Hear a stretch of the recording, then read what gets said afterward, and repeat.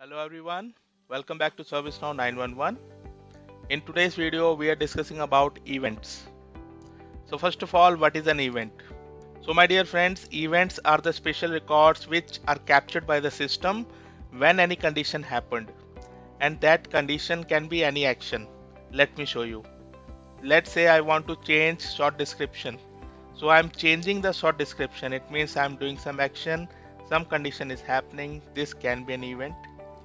I am updating the caller, can be an event. I am changing the date, can be an event. Adding a new record in a table, deleting a record, updating the record, or modifying the record in any way. Any of these actions can be interpreted as an event, and all these events get stored in a sys event table. Let me show you. This is the event table and this is the name of the event. You see here. In this way you can define your own event, whatever deems necessary, as well as there are thousands of out-of-box events which are created by ServiceNow itself. Okay, so first of all you have to register the event. So how to register the event? You can go here to event registry. In the system policy there is an event module and you see here registry. Click on it. So this is the event registry table where you see there are around 661 out-of-box events which are available. So in this way, by clicking new, you can create your own event. Okay, any event which you want to trigger, which you want to use. So let me open this one. You see this is the event name. This is how you have to write the event name. So we have to write the event name in such a way so that it can be easily understood when someone else look into it. Okay.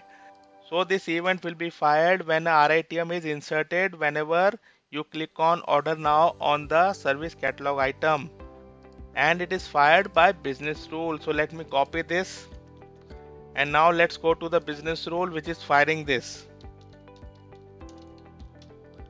So go to system definition, business rule.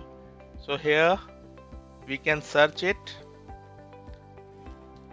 Let's say the script contains this. Okay, so you see here SCREQ item event. So this is the business rule which is firing that event. So you have to see the connection. First of all you register the event, then that event will be fired by the business rule. You see here the event will be SCREQ item inserted. So here you see SCREQ item inserted. It means whenever the current operation is inserted, that is new record of RITM is inserted, it is firing this event. And you see this event is being fired by this particular function which is known as event queue. So whenever you want to fire the event, you have to use gs.eventQueue. And this is the syntax. Okay, let me show you in the wiki.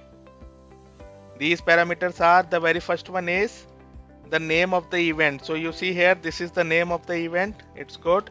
So these two param1 and param2 parameters are used to pass the record information to other parts of the system. That is, if you want to pass the current system sysID or value of any of the field, in that case you can use these two parameters. Okay, these are not mandatory, you can skip these as well, but generally we use it. So this is param1. Here we are passing the current object, and in param2 we are passing the user ID of the logged in user, as well as in the last parameter we are passing the username of the logged in user. So the major use of these events are to create notification or to trigger notification whenever any event occur. You see here the very first tab which is when to send. It is when record is inserted or updated, or when an event is fired. Okay, so once you select event is fired, then you have to select the event name, and these events names are coming from the registry where you have registered your event. Okay, so whenever this condition satisfied, okay, this notification will be sent to the users you have selected here. So this is how we make the connection between event, business rule and email notifications. So friends, this is all about the events. If you have any question, let us know in the comment section. See you in next video. Till then, subscribe to the channel. Thank you so much. Bye bye.